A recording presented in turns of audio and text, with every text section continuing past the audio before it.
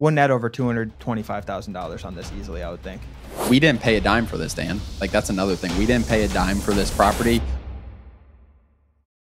We bought a 69-acre property that had potential for a subdivision. It brought up a lot of discussions in the community. It opened up people's minds to what they can do. Let's just break down that property to start. So that property we're buying for we bought for $134,000. I never go to an area and subdivide right away if I don't know a realtor, if I don't have a connection like that. This is an area we've done a ton of deals in. I felt very comfortable with the realtor. I knew he could get the job done. I knew he had the survey contact as well. The key to all this is getting a good deal on the buy side. Were we buying for 50% of what it's worth? Probably not. It's probably a little more than that, but I think it's worth like $220 to $240 if we sell it as is.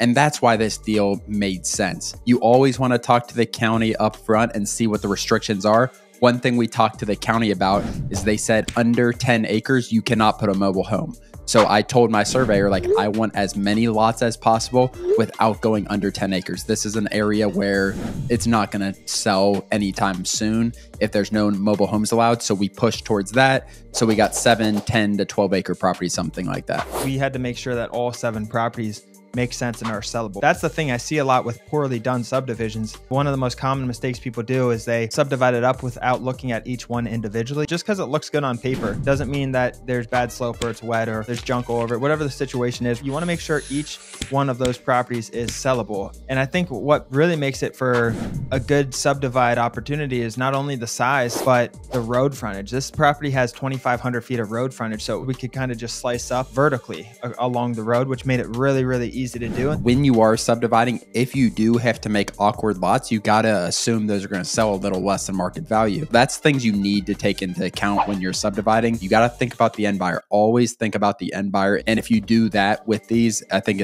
they work out 9 out of 10 times, 10 out of 10 times. Let's talk about the value that we're bringing not only the seller, the future market as well, because you're able to pay more because you're splitting it up and you're able to make a better return because of that too, because you're putting in these improvements. Your improvements are working in the right direction. They're all working for you and you get exponentially more at the end.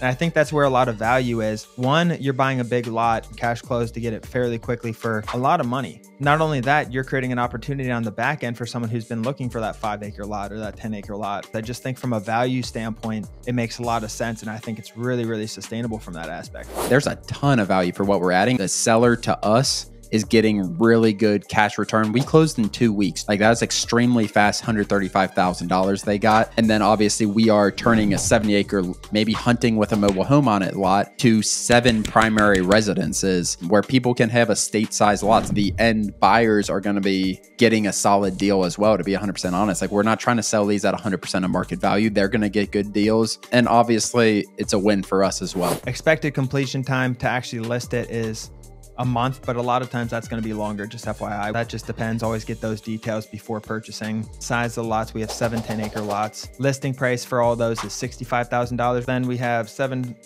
times 65,000, which is $455,000 of listing. Let's say we sell it for 0.93% of what it's listed for, which is $425,000. Fairly accurate. That gives us $288,000 of profit before any realtor payoffs and the investor and all that stuff. We'll net over $225,000 on this easily, I would think. We didn't pay a dime for this, Dan. Like, that's another thing. We didn't pay a dime for this property. After we sell 3 properties off, banks are always paid off first. Banks, investors, whatever. The mortgage is paid off, and then everything comes to us, and that's going to be fun. That's always a fun part of it. So. It's crazy. Like, it's just going to be profit coming in. To get these subdivision guys, what do you have to do? You have to go after bigger deals. That's what Ron and I have been preaching. It will pay off, especially with zero risk. All we had to do was get the deal. It was a lot of work, but we have an experienced team and we're experienced land investors. It's really not that hard at this point. The process can just kind of repeat itself. And it obviously took us a long time to get here, but that's the fun part of it. The more experience you get, the more things like this you can do, and it starts to feel easy for you.